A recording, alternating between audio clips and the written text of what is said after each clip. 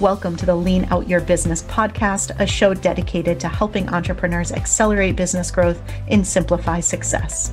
I'm your host, Crista Grasso, and I've been working with businesses for more than 2 decades to help them lean out and optimize what's working while eliminating anything that's not adding value. So if you are ready to get more time back in your day, more profit in your business, and to do business differently, growing and scaling on your terms, let's dive into today's episode.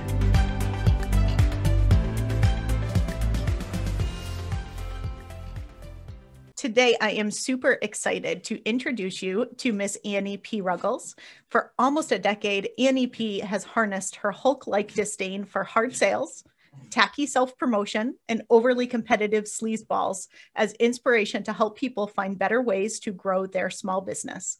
As the founder and dean of the Non-Sleazy Sales Academy, she's guided hundreds of people towards making deeper connections, lasting impressions, and friendlier, more lucrative transactions and conversations. Annie P., Hello. I am so happy to have you on the show today. How are you? I'm thrilled to be here. That's how I am.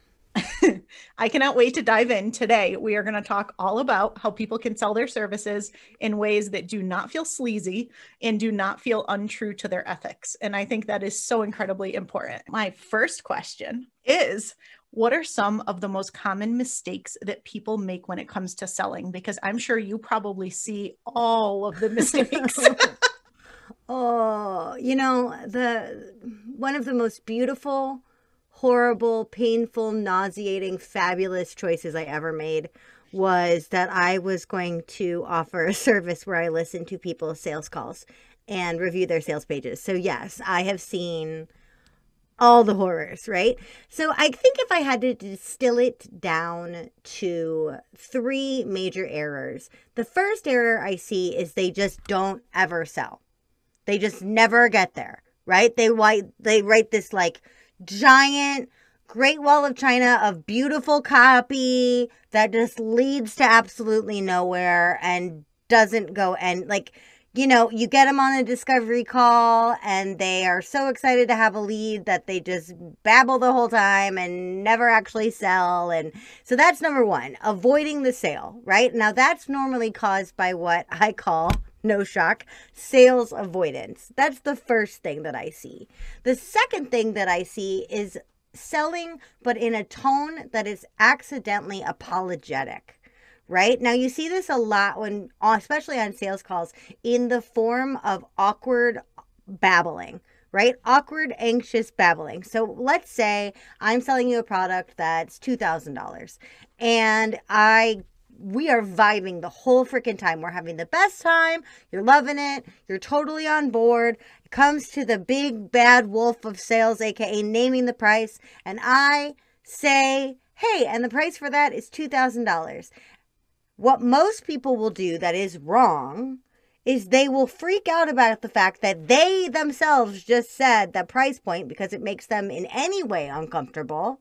And so what they do is they go, well, the price is $2,000, and I know that may seem high. Maybe that seems high. Maybe it seems low. Some of my competitors charge way more, and that's okay. Like if they want to do that, that's totally fine. But mine is $2,000, and it used to be $16,000. You know what? For you, I know that you're a referral, and you came in really nice, and you're a really good person, Crista, and I really, really like you. So I'm going to give you my friends and family discount, even though we just met. So I just said $2,000, but what about $1,000? I feel like I've been on these sales calls. Yes! Yes! We talk ourselves out of it. It's so freaking painful. Or on the same version, you get a yes and you don't even hear it. One of the most famous things that famously bad examples of selling that ever happened to me. Granted, I'm annoying to sell to because I pick it apart, but in a very loving way. I'm not in this to be a jerk. I can't be in charge of the Non-Sleazy Sales Academy and be a jerk. That just doesn't work, right? But I had a service provider that I had graduated from, who I was happy with the brand of, have a sales member of their team not cold call me because I'm a returning client, but lukewarm call me and say, hey, as a graduate, I wanted to make sure you're aware of this new offering that so-and-so has come up with. And I, positive brand experiences only, got the value I paid for the previous time only, was like, yes, That sounds awesome. I have a need. Now, let me ask you some questions just to make sure that this is right for me. The second I asked any objectionable question at all, the second I showed not even hesitation, but curiosity about some of these things, I had previously said, you know what, that sounds really good. I just want to double check some things. They totally changed and started assuming that I was going to say no. And I kept saying yes. And they kept hearing no, to the point where I said, let me go get my wallet. Let me go get my credit card. Sounds good. Sign me up. And she said, you know what? I don't want to rush you into a sale today. Why don't I check up with you maybe Tuesday? I had my credit card in my hand. And to make things worse, that girl basically hung up on me. And do you think she called me back on Tuesday, Crista? So no follow-up after basically losing the sale on the spot that she could have had. On the spot. And here's the thing, like, your listeners have known me for 5 minutes. I think they can already tell I am not a discreet person. So when I said, I was like, ooh, sounds good. That's exactly how I said it. I was like, hold on, let me go downstairs. And then she got to hear my chunky little butt trot down the stairs. Open my purse, and she's just still not getting it, right? So that's the thing, is the accidental apology or assuming a no. That's the second one. And the third one is not having any sales training, not knowing where to find sales training, and assuming that the only thing you can do is cobble together the sleazy practices of your competitors into some mix where you kind of modify them but sort of don't and hope that they work. So the first one is avoiding the sale altogether. The second one is assuming the no. And the third one is selling with sleaze because you haven't found out how to do it differently. Yeah, I mean, it's when you say it like that, it sounds so obvious and you think, people have got to have more common sense than to do this. No. But I've been on the receiving end of this. I can't tell you how many times, and I'm sure everybody listening has as well. And some of us may have done some of these things. I have done these things. Listen, I say all of these things out of love, compassion, and empathy because I have been there. The first person I noticed sales aversion or sales avoidance in was myself. Right? Was myself. And as such, like, I had to stamp that out because what I was doing was offering value all day long and never letting anyone get near to it. Right? So what I talk about this all the time as a big, beautiful chocolate cake. Where if you have your grandma's family recipe for chocolate cake and you decide that it is your dream, your passion, your life's purpose to make and distribute this cake to the people, then you're going to start marketing the cake on social media, talking about it. You're going to go to 3 different grocery stores in a pandemic to get the right ingredients. You're going to special order the plate. You're going to get the right camera. You're going to get a ring light for that cake. You're going to do all this stuff. You're going to run Facebook ads and do your SEO and tell everybody to come experience this cake. And then when they get there, there's going to be pictures of the cake everywhere and the scent of the cake flooding into the room. And it's all just overwhelming. And then the cake finally comes out and it's half an hour late and it's in a glass box that's locked. So you can see it and you can smell it, but you can't taste it. That is sales avoidance to a T. You're saying, I have all this value for you, but not for you. Yeah, that is incredibly frustrating as the buyer who wants to actually purchase the product or the service. Yes. You're like, where is the buy button, please? All right. So help us to avoid sales avoidance. Tell us all of your ways here, because I really love what you do, right? I've shared with my listeners that I'm declaring 2021 the year of inspired growth, right? And I think we should do things that we're inspired to do. And I think the reason why so many people push against sales is because they feel like it is sleazy, to your point. And they don't feel very inspired to go out and sell. So how can somebody who is a little avoidant to sales actually feel inspired to sell and do it in a way that feels authentic to them? I love that question because first off, I want people to know that when I'm talking about sales avoidance, I'm not making fun of you because it's not your fault. In that we are conditioned by pop culture, by bad sales that have been thrust upon us to have a negative connotation to the idea of selling. Everybody has that to some degree. But if your business is your baby, if your business is your dream, if this is what you think that you are, doing as your capital P purpose, you're understandably going to be very protective of your reputation and how you come across in the world. And sales has this negative, stigma against it. So you're going, well, I don't want any of that up involved with my baby. I get that. I totally do. But the first thing you have to do is you have to redefine what selling is and what selling isn't. Okay? Getting someone to buy something, no matter what they need, because it's what you happen to be selling, is sleazy selling, not normal selling.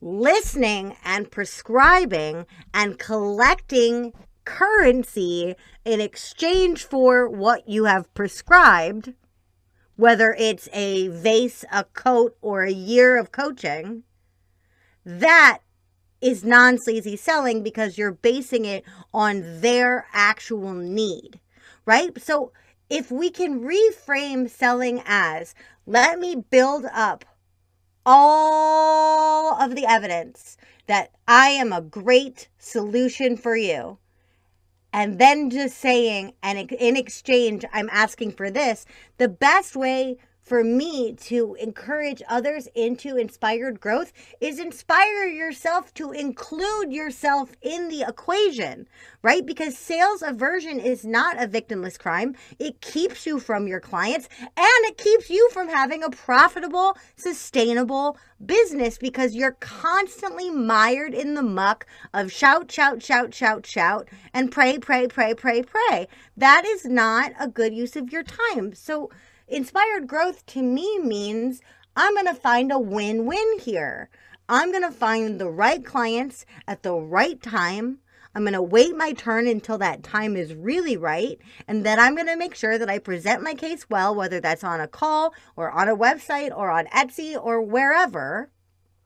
And then I'm going to command a price for that offering. That's it. There's nothing intrinsically bad with that as long as we're not selling, a Tesla convertible coupe to a welfare mother of four because your boss will think it's great. That's disgusting. And that happens all the time, which is why we all have a negative idea of sales. But if you're just saying, hey, you're coming to me with a problem, I'm going to solve that problem. I'm going to give you my currencies of effort, time, energy, expertise, love, joy, artistry, whatever you're providing. Then all they're giving you back in return is money. And then they got the sweeter end of the deal. You're giving all that and you're just getting some money. I really like the way that you frame that because I think the right clients is the key there, right? When you are trying to be all things to all people, you end up trying to over convince because you aren't speaking to that one person where you really understand their problems and how your solution is solving their problems, which makes it a no-brainer. And you're excited to be helping that person. You're excited for them to not just give you the investment in working with you, but for the actual result that they're going to get based on that investment. And otherwise, that's what got people into business in the first place, is that wanting to offer that result to people. Right? Offer that result to people and be appropriately compensated for it. Crazy concept. Right? So one of the other things I want to dig into with you is types of selling. So quite often we hear you have to agitate the pain. You have to kind of bring out people's fears. You have to, what I call, kind of take people to a place of negativity to make them realize that they need the solution that you have to sell. I personally am a sell from a place of possibility kind of person. I like to paint the bright, shiny future. I like to have people see what they want. And I'm like, why do I have to bring people down and make them feel terrible in order to sell something? And I think there's probably a balance there. Mhm. So how do you usually describe that and help people with that in selling? I think you hit the nail so on the head, which is that the number one reason why sales aversion has a tendency to rear its ugly head is because we don't like talking about pain. And that's really understandable. We don't like being vulnerable and talking about our own pain. We don't like trying to make people feel crappy and do their own, like into their stuff, or like, whoa, I'm really violating this person's boundaries or this or that, right? Understandable. But the thing is, agitating the pain and breaking someone down are not the same thing. They are often taught as one and the same, especially around money objections. One of the most common money objection answers that I see being used all the time on people is they'll compliment you and they'll say, well, you know, Krista, that's a nice top. How often do you go shopping? Maybe you think you could just like not shop for a while and then you could afford me. Like that is basically saying, hey, idiot, you mismanage your money and you're vain and you're stupid and you should hire me and stop being stupid. Now, a lot of people that are using that tactic have not gone far enough because they were taught it to go, ew, this is making someone feel bad. But really, insulting someone to prove a point is never, never, never, never, never, never required. Never, never, never. But addressing the pain is required. So that's why they're not the same thing. So I love the way that you said that you come at it from a point of possibility. Where I come at it is I need my client to know that I understand their pain. And if I can't understand their pain, if I can't sympathize with it because it's not my world, I need them to understand that I see them. That's it. I either see them, I understand the pain, or both. That is what I have. That's the box I have to check, right? It's not let me bare my soul and tell you every single thing that's going on, or it's not let's re-trigger you, remind you of everything going on in your life. And so the way that I get around this, I love it so much. It is the best and most effective thing for dealing with the pain point is recast the play. If you are tearing someone else down, you have cast yourself as the hero and you have cast your buyer as the idiot villain of their own story, right? So they're like a self-loathing villain, even worse. No! The problem is the villain. The emotions tangled up in the problem are the villain. The pain points that get swirled around after the initial pain point, those are the villain. Now, you are not the hero. The client is the hero, bravely facing the pain. But you can't tell a princess got rescued story without the part about the dragon and the thorns. You can't. Got rescued from what, right? So, if you're looking at it that way, then they are the hero, bravely facing the pain. You are, insert role here, the cheerleader, the big sister, the mentor, the sage, right? You can go to a book of archetypes and find whatever role you want. You could be a wizard. You could be an elf. You could be Jiminy Cricket. It doesn't matter. But the thing is, you are there as a service to the hero or heroine. You are not there to be the hero. If we build them up in the face of pain and address the pain fully so they know that we understand how big the dragon on their back is, they're not going to feel beat down. They're going to feel supported when we say, we've helped people slay dragons before. We will do the same with you and for you. It's all about how you cast the play. Okay, I have to say that may be the single best description I have ever heard on selling and how to position something. And I think that's really great. And that I completely and entirely resonate with. Happy That dance. makes so much sense because you're sharing the pain, you're getting them to see where they want to go through it, but you're not trying to make them feel bad. No. And that's what I don't like about when people say agitate the pain. And there's just so much emphasis on it's like you're trying to make somebody feel so incredibly crappy about themselves that they eventually go ahead and invest and buy. And I just think that is shady selling. To me, that is sleazy selling, right? I love the way that you positioned it. That makes so much sense. The same thing as when the pickup artist was like a really big thing. And it would send guys into bars to be like, you're cute for a fat girl, Annie. And you'd be like, what? Did you really just say that? Because I can't tell if that was a compliment or an insult. And I'm very unsettled. And I don't know how to handle that. So I guess I'll just sleep with you because I don't know what my emotions are. Like that logic is the exact same thing as what do you need to talk to your husband for? You're the business owner. Aren't you independent? Don't you have separate checking? Why wouldn't you have separate checking? What are you, stupid? Same thing. Yeah. I was in a program that I stepped away from. I mentioned in one of my prior episodes with my year of inspired growth, I stepped away from a lot of groups and programs that I was in because A, there was a sea of sameness, but B, there were just some shady sales tactics and I didn't like it. And there was one person that gave, I mean, like she would talk all the time about doing exactly what you just said. When somebody brings up the husband objection, here's what you do. And I message someone 37 times and I just keep messaging them and keep messaging them and keep messaging them. And I'm like, I would block you so quickly. Who are the idiots that said yes to you on the 37th time? But everyone's like, oh, I want to be more like this person. And I was like, I want nothing to do with this person. I am out. No, I'm out. I mean, number one, 37 times, like 7 times is spam. Yeah. 37 times is like rotten spam that's been left in the sun for 2 weeks. Like, ew. Do not. No. No, yeah. Ew. And what I do for the husband objection, major spoiler, for all of my trainings forever, because people find this terrifying. I find it hilarious. If someone gives me I need to talk to my blank, I am also I need to talk to my blank. Now, I'm a one-person business in terms of one-person C-level. I have a team of part-timers. They're not helping me make these decisions.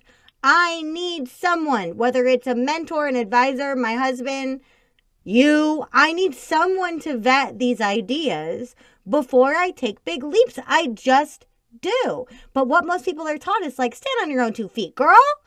Come on, make a decision. Or they go, well, I understand that you want to think about it, but if you book in the next 5 seconds, it's cheap. And then if you don't book in the next 5 seconds, it's going to triple in price. Like, ew.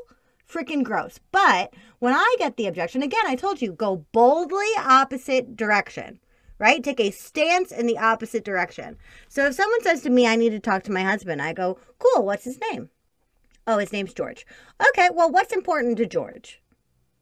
Well, George just wants me to be happy. Okay, but what does happy actually mean? Like, what are the metrics of happiness in you to George? Well, he wants my business to be profitable. Okay. There we go. We need to convince George together, you and I, if you want to go through with this, that this is going to help you become happy and therefore profitable. Do you want me to talk to him? Or do you want to talk to him and I can help you figure out what to say? If you can make that conversation easier instead of blasting the conversation, it's amazing. And so what I normally just do is I'm like, what's your husband's name? George? Hey, is he around? They'll go get their husbands. And you know what's really hysterical is sometimes when I do talk to the husband, immediately they're like, what the hell am I talking to you for? I told her this morning to just sign up. Like, what? Why? What? Huh? Or if it's a selling up situation, I need to talk to my boss, I need to talk to my board, I need to talk to my whoever, then I make sure that they have a solid argument for what they want when they go in to talk to the possible opposition. And then they come back and they go, yeah, they said yes with flying colors because I made a good case. That is way more fun, easier, more personable, sets me up for lifetime value of a client instead of just a one-time nasty transaction. And yet 99% of people are still taught, girl, stand on your own 2 feet. You don't need to talk to your husband. Let's talk about the Non-Sleazy Sales Academy. So how do you actually help people with sales, and where can people find you and find more about you? So my crown jewel, my most beloved program is called Sales for Empaths, and it's a complete selling system specifically for coaches, healers, and service providers. But before you even consider hiring me for anything, if you're liking this concept and you want to dig in more, if you're bumping up against sales aversion, sales avoidance, or you just aren't sure what strategy you should implement, you should start with my free training, which is called Making Selling Easy Without Getting Sleazy. And that is available 24/7, 365 on my website, which is anniePruggles.com/easy not sleazy. That's the best place not only to hear about how I can get you across the finish line of sales in a way that feels really beautiful and genuine, both to you and to your buyer. We'll get there. But for right now, let's get you out of sales avoidance. I absolutely love it. And I love your whole approach and everything that you do. And you are always keeping things super fun. And speaking of fun, this episode is going to come out before my interview on your show. But everybody, guys, you guys have to listen. Annie will be back on this show again, because we are going to dive in and talk about the really creative strategies that she leverages for her podcast, which I'm obsessed with. And I think you will all enjoy as well. But B, on the interview with her, we talked about Brett Michaels, as well as leaning out your business. And I have to say, it was not only the most fun podcast interview that I've ever been on, I don't think I will ever be able to top it as far as a combination of something that was both fun, but super value packed for business owners. I'm so glad. You got to stay tuned. Yeah, I will let you guys know when that episode comes out, and Annie will be back. But Annie, it was a blast. It was amazing. Before we take it away here, I want to ask you our final question, which is, how do you work smarter, not harder in your business and lean out? I make sure that I'm not over marketing and underselling, because over marketing is expensive, it's shiny, it's fun, it's time consuming, and it will kill your business. And it has almost killed mine more than once. So what I have to keep doing to work smarter, not harder, is I have to make sure that I am boldly, bravely, compassionately, ethically asking for the sale pretty darn often. I don't want to, like, again, I said 4-to-1 is my ratio. That works for me. But find the ratio that works for you. Make sure that number is at least, pretty close, because otherwise you're just going to wind up over marketing, exhausting yourself. And I've already done that. Spoiler, it's not fun. I did it for years. Don't do it. Work smart. I absolutely love that. So guys, no over marketing, no underselling, find your ratio and go find Annie P. Ruggles because she is amazing. Yes. How do you work smarter instead of harder? Hire me, baby. No, just kidding. Just kidding. And with that, we are going to round things out, and I will see you all again next week. Annie, thank you so much for being on the show.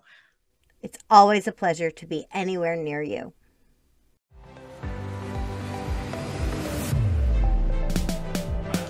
Thank you for joining me for another episode of the Lean Out Your Business podcast. I hope you got a lot of value and actionable insights from today's show, and would love if you take a moment to leave us a review. If you have any questions on today's episode or on how to lean out your business, join us over in our private Facebook community, where every week we do live training and Q&A, and I'd love to have you be part of the conversation. Head to leanoutmethod.com/group to join us. And before you go, be sure to subscribe to the show so you're the first to know when we release a new episode. We'll see you next week.